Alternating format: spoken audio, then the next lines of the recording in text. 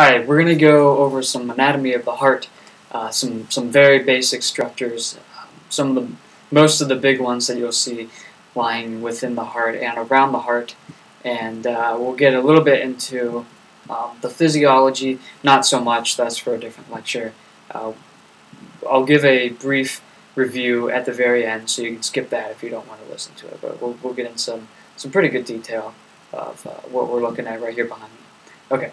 So let's start with the pericardium. The pericardium is a protective layer around the heart. It's also gonna anchor it to the diaphragm, so it's not flopping all over the place as it's beating 70 times per minute on average. There's a couple different layers to the pericardium. There's the fibrous pericardium and the serous pericardium. Here you can see in the blue I've drawn a thick fibrous of what it should be. The fibrous pericardium, it's protective. It's going to protect the heart. It's what anchors the heart to the diaphragm, the inferior portion of it, and then there's the superior portion of it, which is going to be more upward, and that's going to line the great vessels of the heart itself. It's going to protect the actual heart along with the vessels associated with it. More deep to that, so we're getting closer to the heart, there's going to be the serous pericardium, which that is composed of two different layers. The serous pericardium, or the first layer of the serous pericardium, we'll see as the parietal pericardium. The parietal pericardium is a thin layer that is connective tissue from the fibrous pericardium, and then to here the pericardial cavity, and then the epicardium, which we'll talk about in just a sec.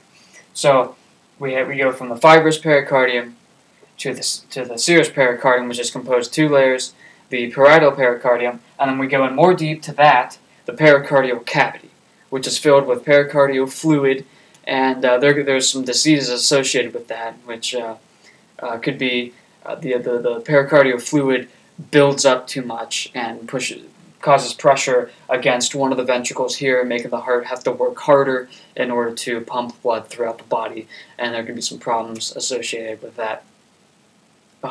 Maybe even some fatal problems. Okay, so more deep to the pericardial cavity, we have the visceral pericardium.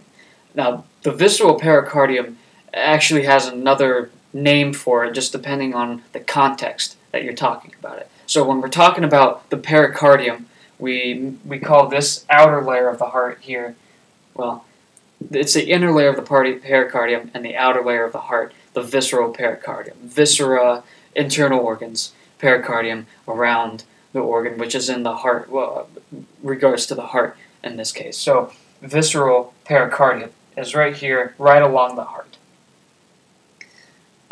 Okay, so let's review on that. We have the pericardium, which is composed of the fibrous pericardium.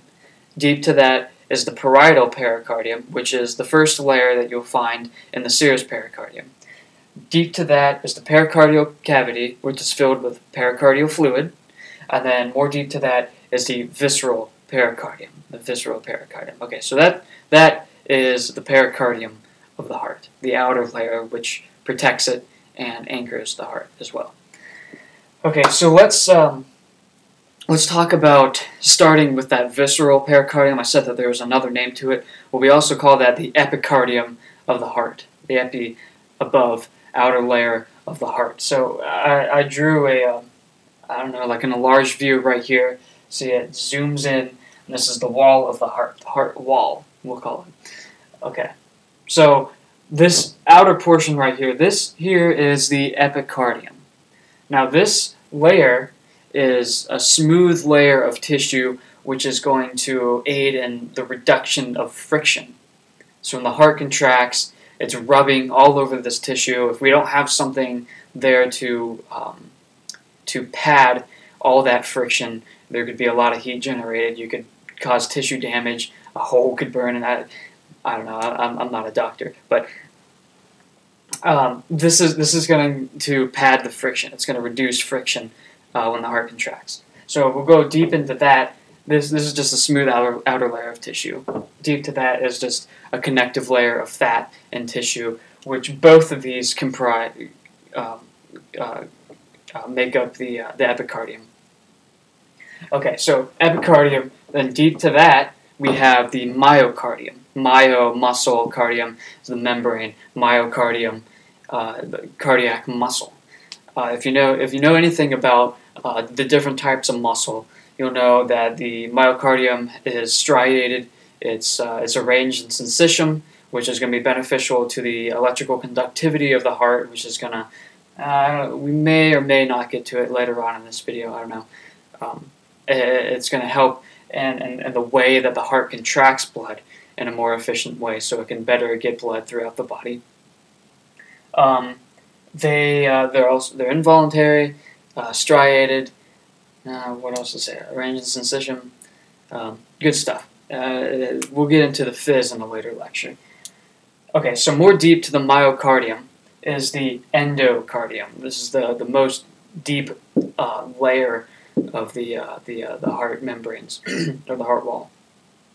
The endocardium is another smooth layer, which is also going to reduce friction or turbulence, really, within the blood, within the heart. So blood is going to glide smoothly along it. It's not going to jumble and gurgle all over the place.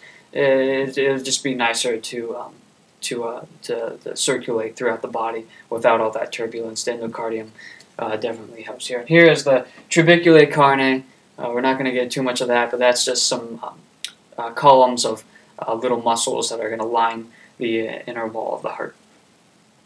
Okay, so epicardium, myocardium, and then this green line here is the endocardium. So that's superficial to deep.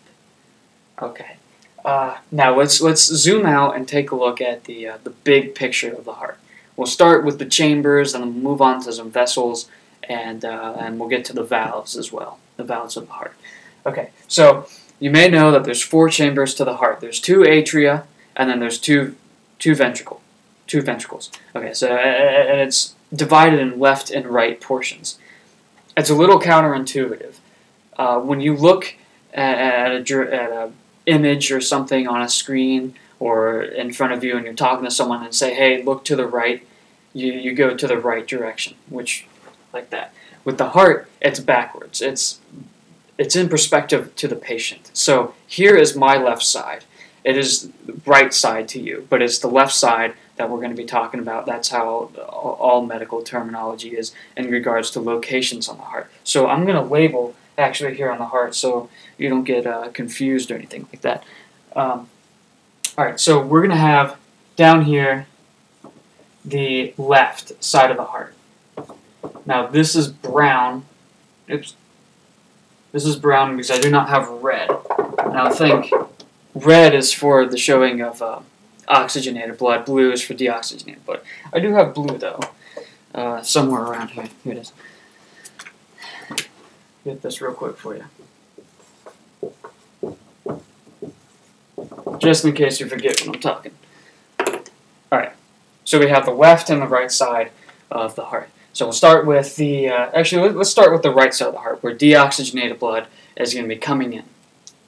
Okay, so deoxygenated blood is going to come in from 3 primary sources. You're going to have your inferior and superior vena cava, and then the coronary sinus, which you can't really see. The coronary sinus, I can't really see on this picture. The coronary sinus is on the posterior, the back portion of the heart. Here is an anterior view. The coronary sinus is where all the blood from the heart itself is going to drain into and then come into here, the right ventricle. Now when I say from the heart itself, the heart needs its own supply of blood to nourish it and keep it going, just as any other organ in the body or any other cells. They need their own supply. The heart needs its own too. So heart blood is going to come from, heart deoxygenated blood is going to come from the coronary sinus into the left or the right atrium here.